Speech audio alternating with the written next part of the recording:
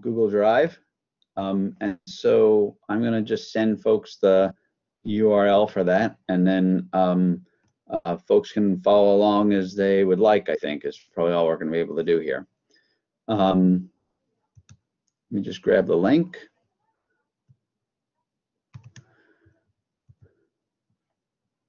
Okay.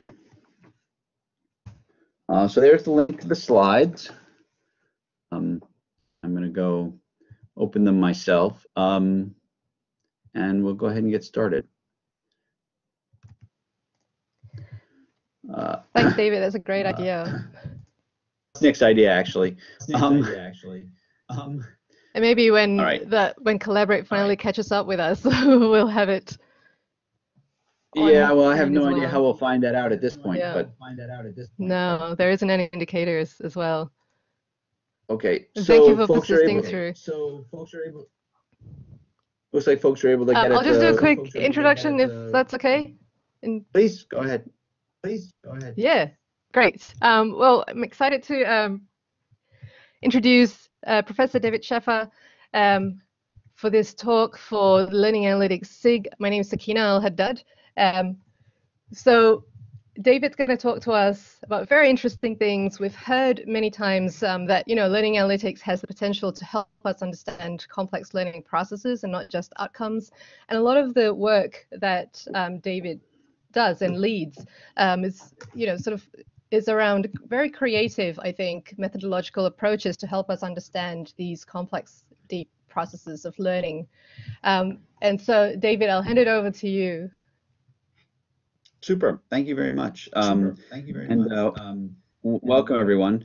My only request is that folks be sure to close your, turn off your mics, because for some reason I get an echo when anybody has their mic open, which makes it very difficult to figure out what's going on, to be honest. So it would be helpful if you could just turn your mics off. All right. Yes, Hazel, has the echo stopped now? Yep, I think it was because Sakina's mic was on. I turned it off. Okay, super. Well, let's see what we can do. Sorry, I just have to get back to where I have the slides now. Once. Okay, so unfortunately the slides aren't numbered, so that's going to make it a little difficult to follow along in the talk, but I will do my best to tell you periodically what slide I'm on. You of course can advance through the slides to the end, and feel free to do that if you want. The story is more fun if you kind of follow along in real time, though. Anyway, as Sakina said, I'm David Williamson Shaffer. I'm a professor at the University of Wisconsin-Madison. I also have an appointment at Aalborg University in Copenhagen. And I'd like to talk about exactly what Sakina said, which is thinking about how we can use big data, not just to mine for generic outcomes, but actually model the kinds of processes that we care about in learning.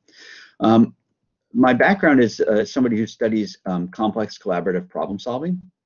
And what I mean by that is places where people solve problems in the real world that don't have easy or obvious answers and that require input from multiple perspectives and from multiple people.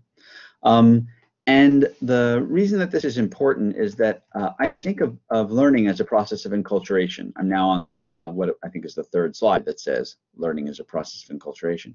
To give you a quick sense of what I mean by that, if you move to the first very colorful slide there, that's actually a screenshot from the computer game Webkinz, which is one of my children's favorite games. In this game, you buy a plush toy, a stuffed animal, and then the stuffed animal appears in the world of the game. And you can ask your stuffed animal questions. I've moved on to the next slide now. And your pet can give you kind of pro-social responses. If you move to the slide where the pet is actually giving the response. And then it turns out the main mechanic for the game I'm now on the slide, on the next slide, is to buy things for your pet. You buy them furniture for their room, you buy them handbags and other things like that.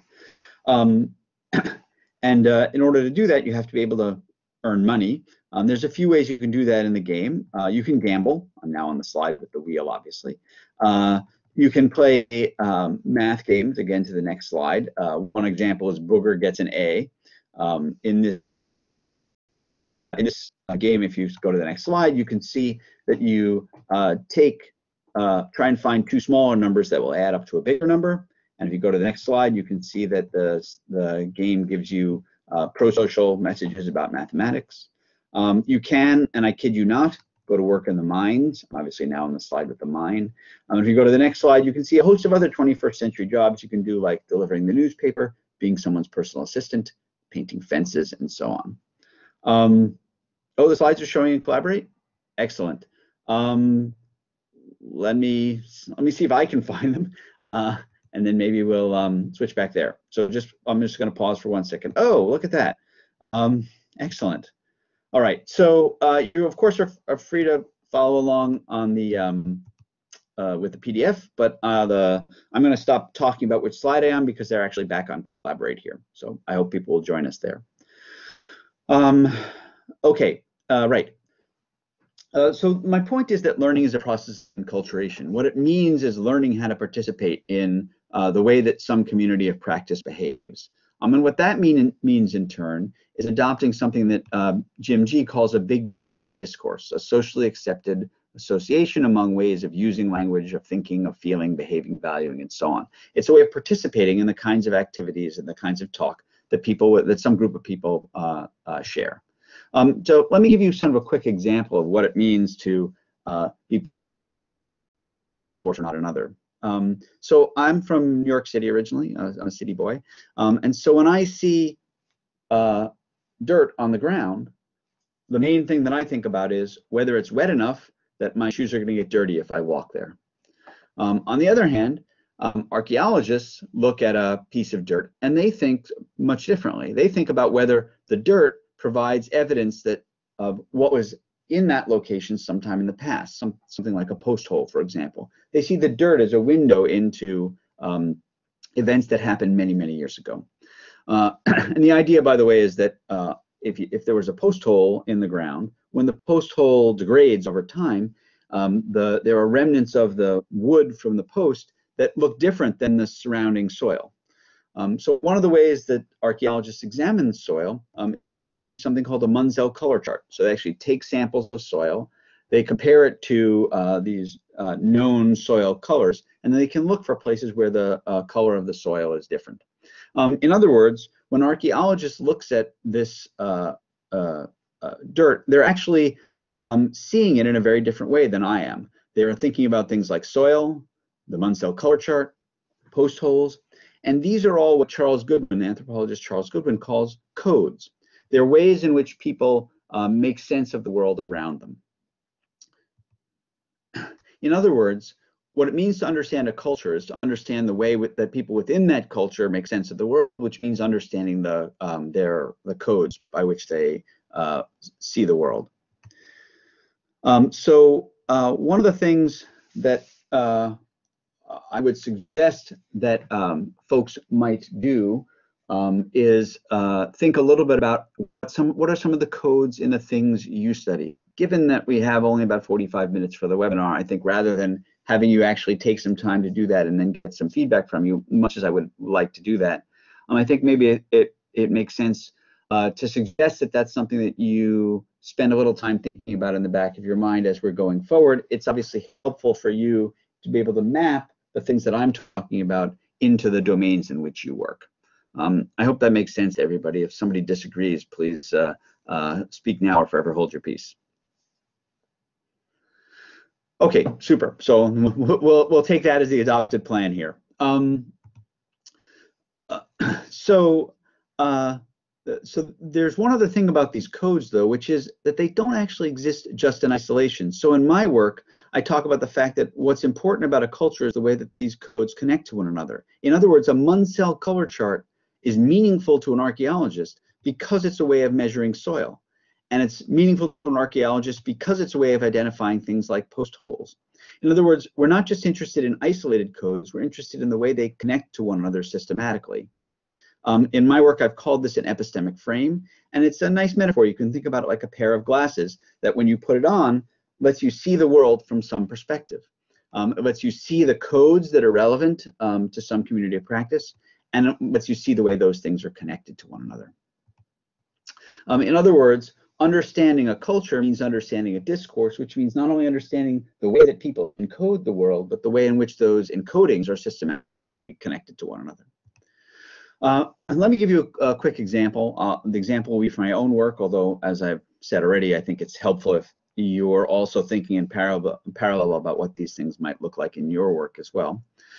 One of the things that we do to develop and assess complex problem solving is put students in what we call virtual internships. So these are online simulations where students have an opportunity to take the role of problem solvers, people like engineers and architects and doctors and lawyers, with the idea that they're going to understand something about the way this community of practice, functions. The one I'm going to talk about today is called Rescue Shell, I'm going to pop in a URL for a video for those who are interested. I don't necessarily recommend that you look at the video right now for the obvious reasons that it's going to be hard, make it hard to follow along with everything else we're doing here. But here's a video for it. Here's a link for a video for it. Rescue Shell students are working as engineers, and they are designing a robotic exoskeleton, so an exoskeleton for rescue workers. And to do this, they read some background materials. They use a design tool to create prototypes, which they send to a virtual testing lab for testing. They get the results back. They work in their teams to use the results to determine what configurations of materials, controls, power sources, and so on will produce the optimal device in terms of things like cost and payload and agility and battery life and so on. The URL for the video is also up on your screen now, although I think it's easier to get at from the comments on the side. So one of the things that happens in the virtual internship is that students communicate with their other teammates as they're solving the design problem in chat. So we have a record not only of what they did to solve the problem, the actions that they took, but also how they were talking, how they were thinking while they solved the problem. And just to give a quick example, like here's a one line from one of the chats in the game. I probably don't need to read it, but as you can see, the students are talking about data. They're talking about particular pieces of information about how this design performed. And they're also talking about the technical requirements, that there are certain company standards that are the minimum values for things that, that they're trying to achieve. In other words, what we want to understand is culture and this process by which codes are related to one another. But what we actually have is discourse. We have the things that some group of people said and did in the world. In fact, we don't actually have discourse. What we have is something that looks maybe like this. We have a log file or field notes. We have a record of discourse, which is not exactly the same thing as the discourse because it's not complete. The problem is that we can't just go from our field notes and directly understand what's happening in the culture. We can't really go from the field notes to the discourse. In fact, we can't even necessarily go directly from the field notes to the way that the encoding of data works.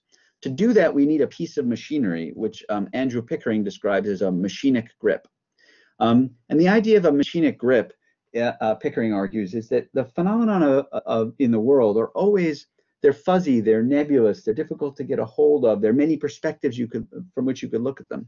And the machinic grip is the way in which tools of science attach to a phenomenon. And once you've done this attachment, now you can systematically manipulate it. You can look at it in a more controlled way to try and understand it.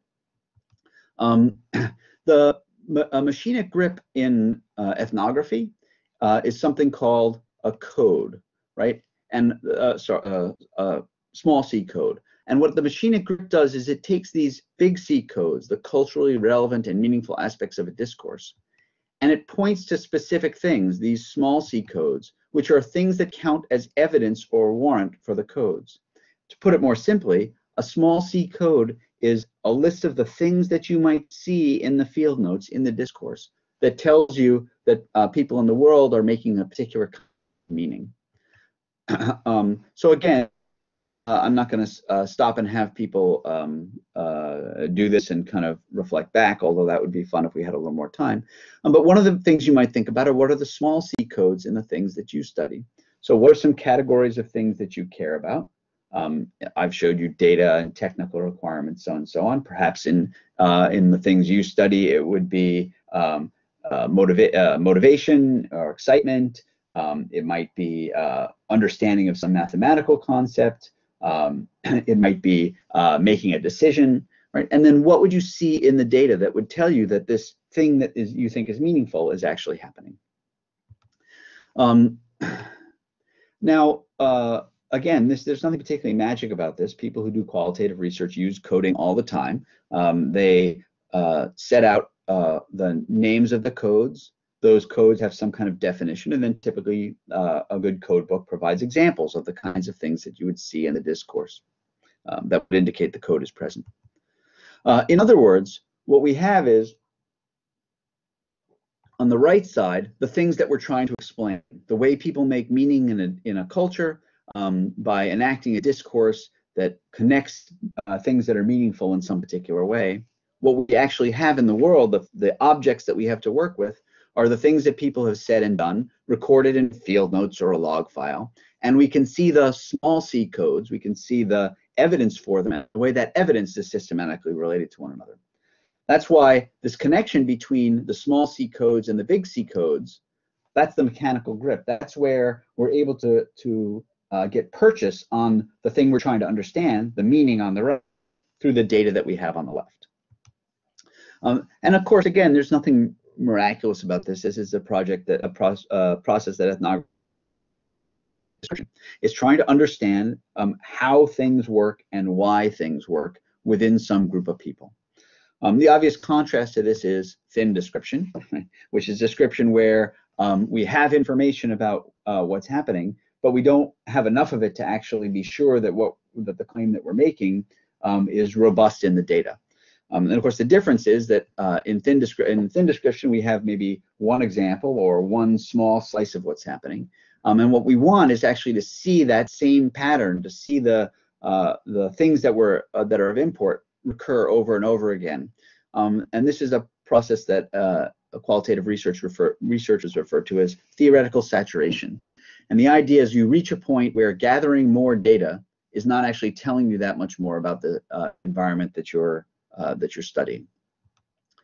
So what I'd like to talk about kind of for the remainder of the time that I'm presenting, and then we'll have time I hope for discussion, is how we get this kind of theoretical saturation. That is how we understand whether we've seen enough to see that these the relationships among the codes that we think are happening in the data are there.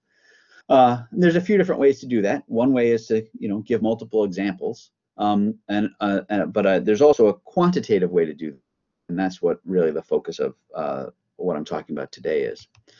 So let me give you an example of what it means for codes to be connected. Again, I'm just going to borrow from Rescue Shell. And let me tell you a little story here. So this is a section of one team's design work. And we can see here that Justin, who's the design advisor, he's a fictional character in the simulation, asked this team to introduce themselves and indicate what part of the design they've been working with. So the way the internship works, students are in teams where each of them looks at a different actuator, a different motor that gets used to move the exoskeleton. And then they do a jigsaw. They regroup and they form a new team where each person in that team has studied the pros and cons of a different part of the design problem. So that's what's happening here. And what we can see is that the rest of the team introduces themselves and talks about the different actuators that they were working with. As the design process continues, we can see that Zachary starts to actually, starts to actually talk about, controls are a little tricky here, to talk about not only his design, but the way in which the design did or didn't fulfill the technical requirements of the company. Daniel follows similarly, talking about reaching all the internal consultants' requests. Gabrielle talks about meeting the preferred and required requirements. And then soon after this in the conversation takes an important turn when Michael asks about the results of their best prototypes. So instead of speaking in general terms about the fact that they were good or bad, he's actually asking for the data. We then see that through the next part of the conversation, Zachary and Lena and Gabrielle all now talk about the specific properties of their devices. They talk about the cost being 12,000 versus 14,000. They talk about the recharge intervals. They talk about the safety ratings and so forth. And all of this now leads Zachary to start to draw conclusions about the way in which these devices can be compared to one another. And then finally, Elizabeth actually takes the step towards thinking about design trade-offs. She says we need to determine which attributes are the most important to us so that we can meet these consultants' needs and trade off against the different pieces of the design. In other words, if you think about the way design works, right, there are technical requirements, and what the students are going to have to do is make trade-offs based on these technical requirements. They're going to do better or worse on some and not others in order to find a design that they think is optimal. But they don't actually go straight from technical requirements to design trade-offs. They talk about technical requirements, then they look at data, and then they move and talk about design trade-offs. So this is a hypothesis about the way in which the codes, the things that are meaningful in this engineering simulation, are related to one another in the work that students are doing. Now again, if we had more time, I would suggest that each of you think about drawing some kind of diagram like this about the codes that work in your data. It doesn't have to be 3 codes, obviously, and you don't have to draw the diagram so it looks like this.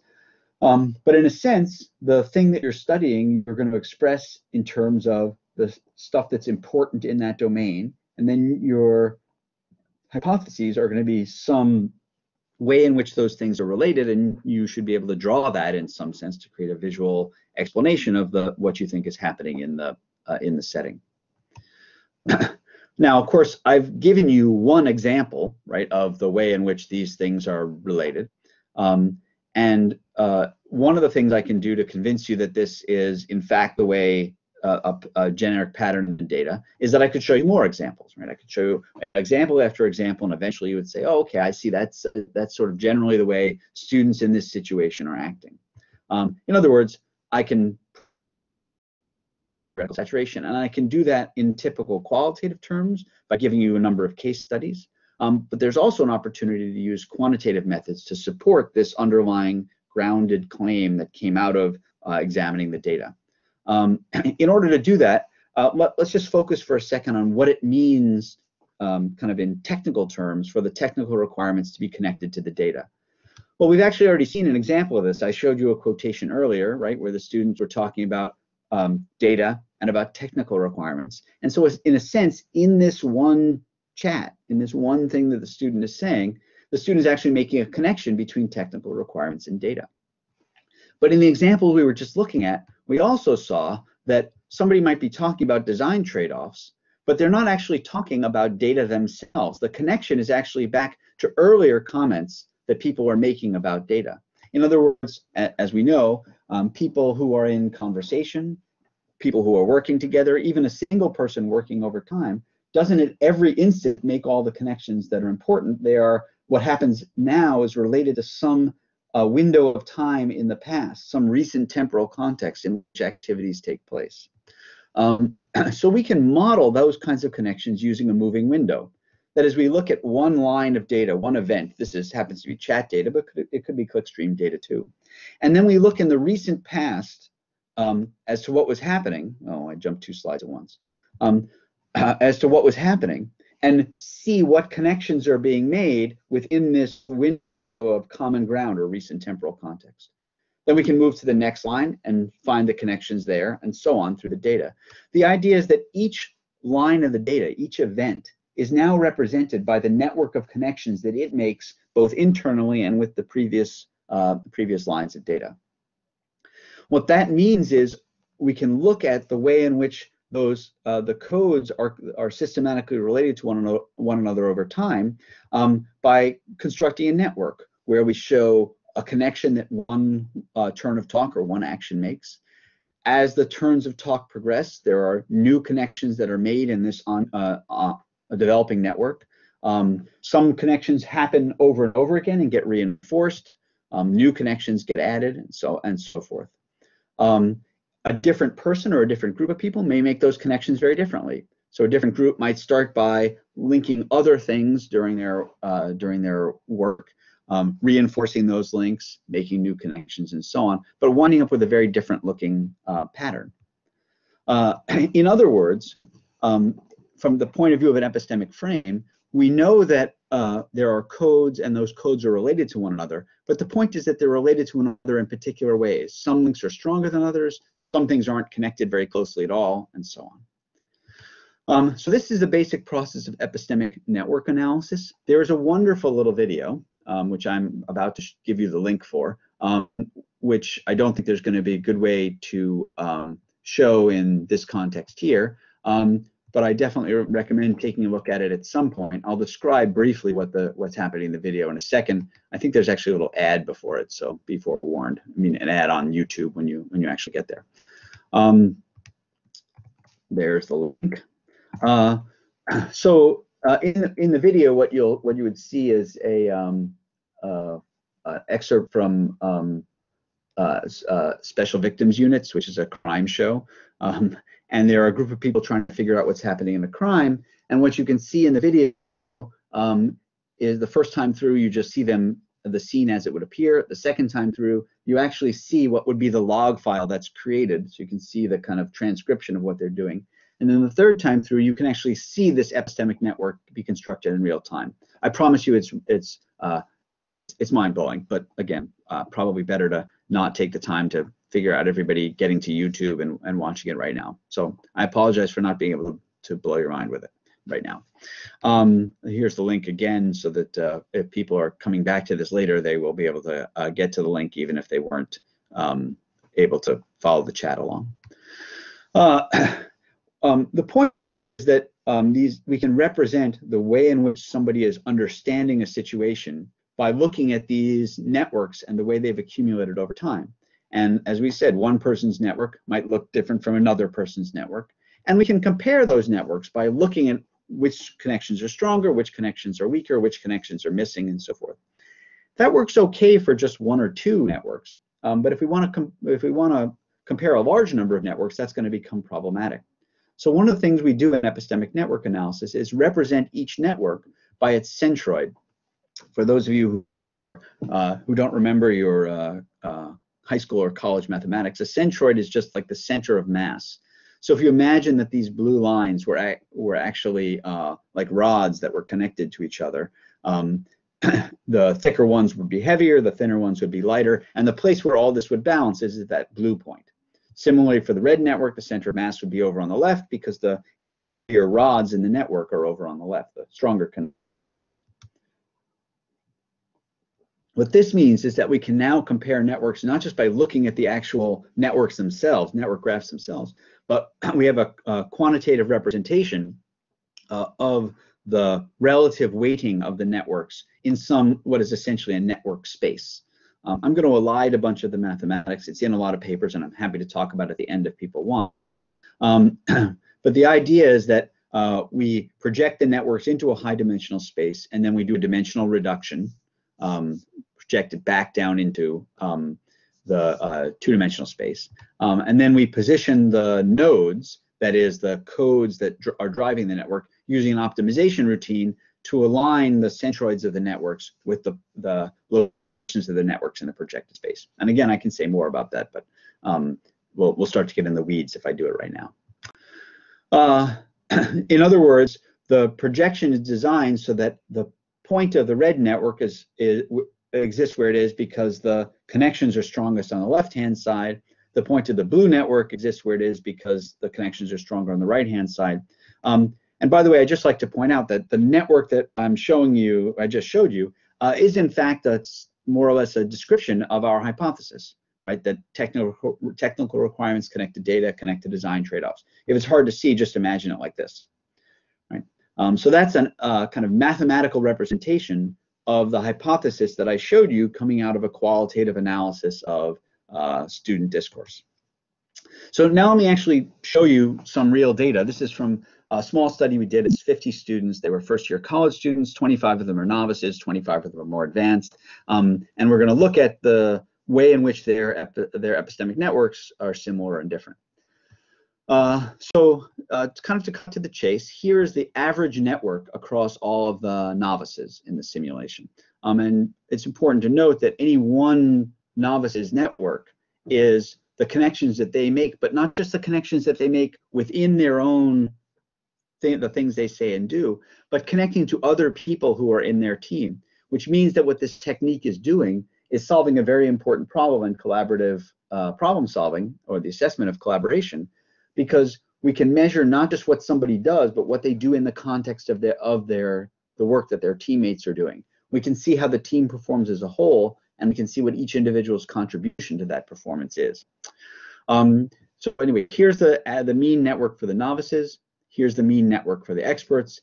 You can see that they're a little different as I put those up, but it's easier to see the difference if we just subtract one network for the other. So in this representation, the red lines are places where the novices make stronger connections. The blue lines are the places where the students made stronger connections. Now, of course, because these networks represent our positions so that we compare each individual network by the centroids, you can see those centroids are kind of tiny in the center. Let me just zoom in on them, right? And what we're seeing here is that each individual point is actually one student, one advanced student or one novice, and where their network sits in this space of networks. And then the points in the center are the averages, the average for the more advanced students, the average for the more novice students. And what that means is that now we can use statistical techniques to compare whether or not these groups of students are similar or different. And in this case, they are statistically significantly different, and the effect size is actually fairly large. In other words, what ENA do is look at the way in which the big C codes, in which meaning is constructed and systematically related to other meanings in the discourse, by looking at the way in which the codes are systematically related to one another, and providing us with a statistical test that lets us see whether or not the claim that we're making in this subset of data is statistically significant, meaning that it's going to generalize to the rest of the data. In other words, what we're getting is a warrant for a quantitative warrant for theoretical saturation. But not only that, we get a quantitative warrant for theoretical saturation that we can actually interpret. So we know that these groups are statistically significantly different, and we can see how and why, right? The novice students are making more connections from data to design trade-offs and technical requirements, which, as I said, was our hypothesis about what was happening for the students that we looked at. In other words, they're focusing more strongly on data and the way that it relates to other aspects of the design space. The novices are making more connections between design trade-offs, technical requirements, and collaboration. In other words, they're focusing more on collaboration. And you know, let's be fair, this makes sense. You take a bunch of kids who have barely done any engineering design and you give them a collaborative problem, and one of the first things they're going to need to do is figure out who's supposed to do what. So they talk much more about collaboration. The more advanced students don't have to spend as much time explicitly discussing collaboration. They kind of have a model for how that should work, and so they move more to the design problem. So again, one more question, one more sort of piece of food for thought.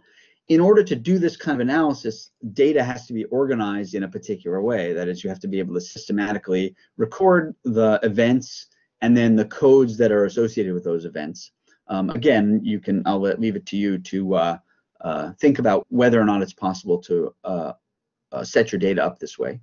There's a number of publications that talk about how to do it, including on the Epistemic Network website.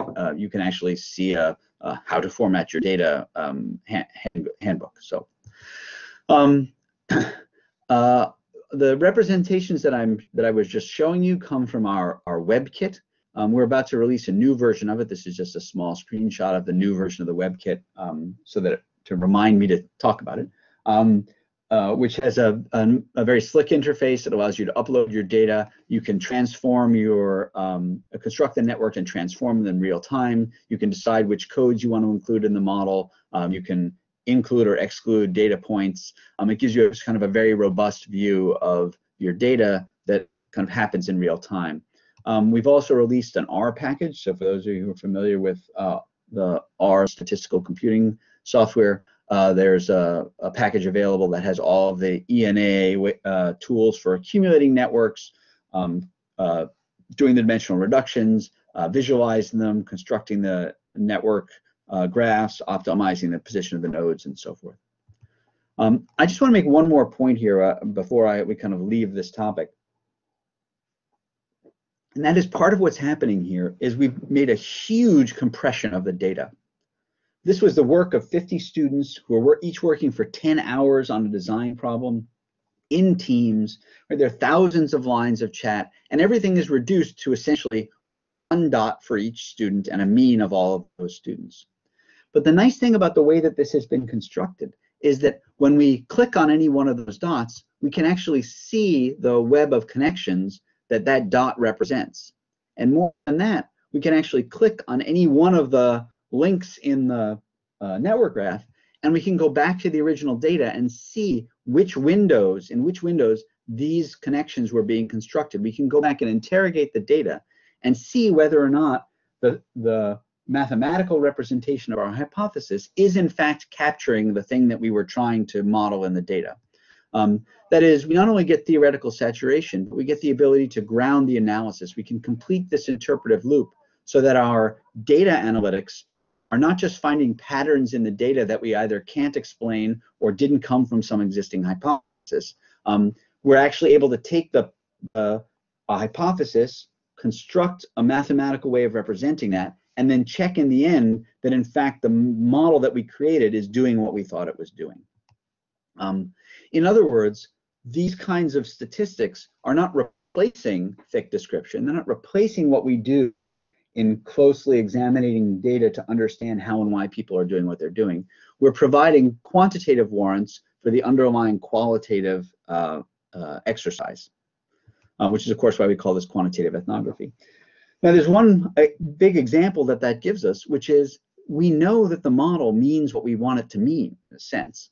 So we can use those models and show them to learners and show them to teachers in a way that's much more actionable. So this is a interface that we built for our virtual internships that lets teachers and the people running the internships see the connections that students are making. So they can see the actual chat feed. We don't currently include the clickstream, although we're doing some work on including that now, but you can see the activity as it unfolds over time. You can see the network of connections that students are making in the domain, and actually it becomes easy to suggest interventions. Why? Because if I know which connections are most important in the domain, and I know which connections students have made, all I have to do is look and see which connections they didn't make yet and suggest that they consider some relationships in what they're working on that they haven't yet seen. So to round out here, the idea is that quantitative ethnography is a tool that lets us pursue thick descriptions, but use big data to support them. In other words, this is big data for thick description. It's not just big data for mining for patterns and then trying to figure out what those patterns might mean. To borrow from Clifford Geertz, who's one of the most famous ethnographers of the last century, he argued that the essential task of ethnography is not to codify abstract regularities, but to make thick description possible, not to generalize across cases, but to generalize within them, to make sure that we understand in a very robust way how some group of people is actually acting in the world. So before I stop, I should point out that there are a large number of people who have been working with this tool and in particular helping develop it. And I hope perhaps as a result of the conversation that we might have after I'm done today, that you might even consider joining us. We're also grateful for funding from the number of foundations, including in particular the National Science Foundation, which has invested about $10 million in developing this toolkit. And I'll skip that because we have some nice swag, but I can't give it to you because we're online. And perhaps most important, there's a book that just came out recently that essentially describes everything that I've just been talking about.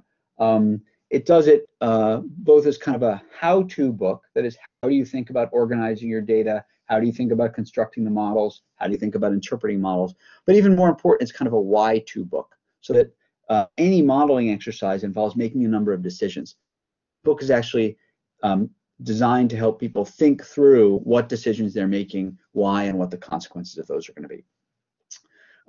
Okay, so let me stop there and throw the floor open for questions. I'm not sure whether it's better to ask questions in audio or in text, and I will defer to my hosts as to how they want to handle it.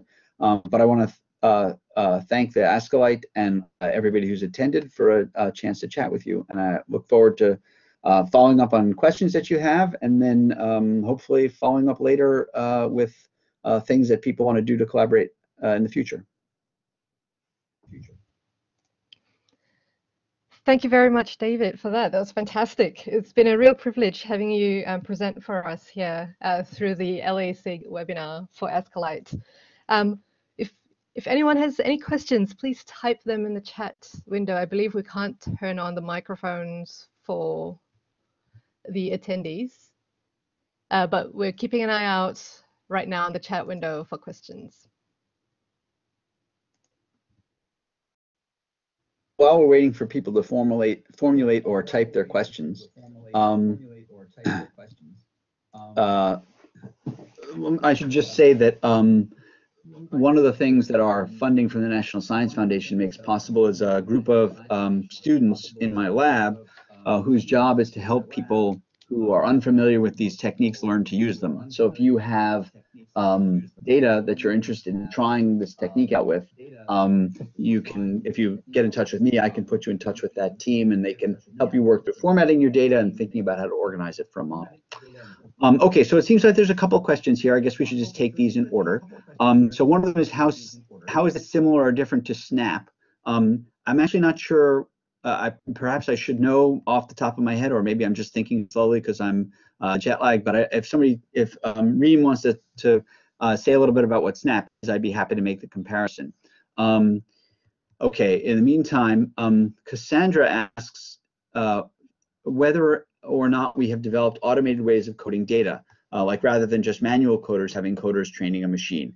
The answer is absolutely yes. I talk about that in the book Quantitative Ethnography. That's actually, if we had more time, I have a whole section talking both about the automated coding tools that we've developed and actually about some very serious problems that occur in the entire field of automated coding and even in manual coding with inter-rater reliability. The tool we've developed is called encoder, and essentially what it does is let you upload a corpus of data, define a code, meaning pick a code that you want to be able to identify, give a few starting keywords, and then the system uses active machine learning to work with you to develop a robust and valid coding scheme. Okay, sorry, I'm just gonna head back up here.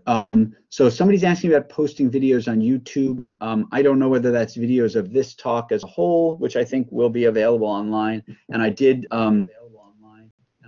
videos that I was referring to when I was presenting slides.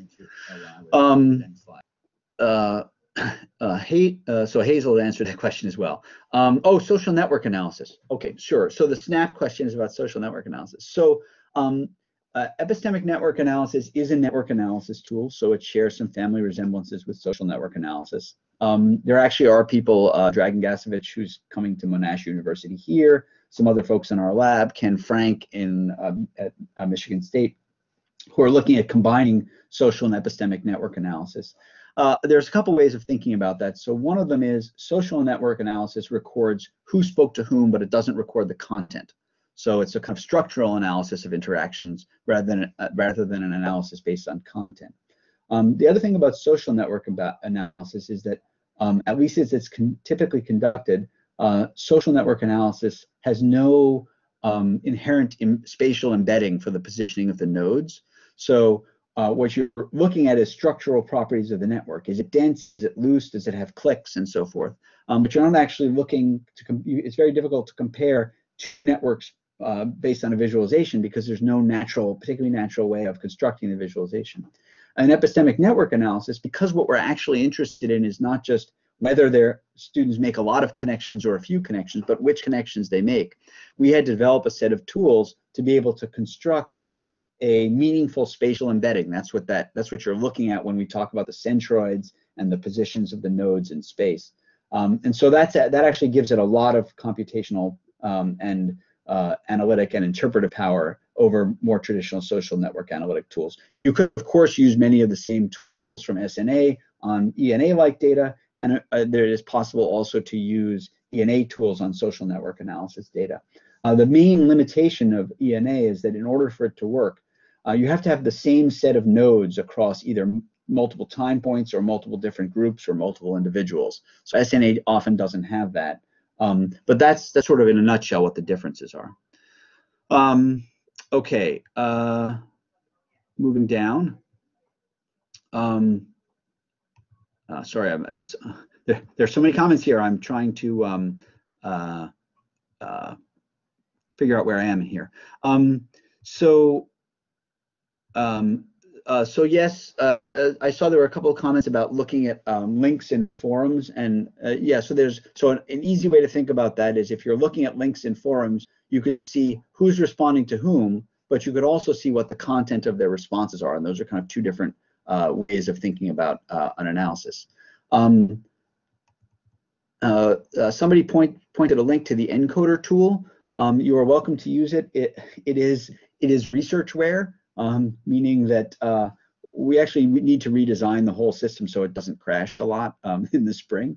Again, we're happy to have some of our team help you use it, but that tool in particular, I recommend that you don't just take out for a test drive on your own, or if you do, fasten your seatbelt.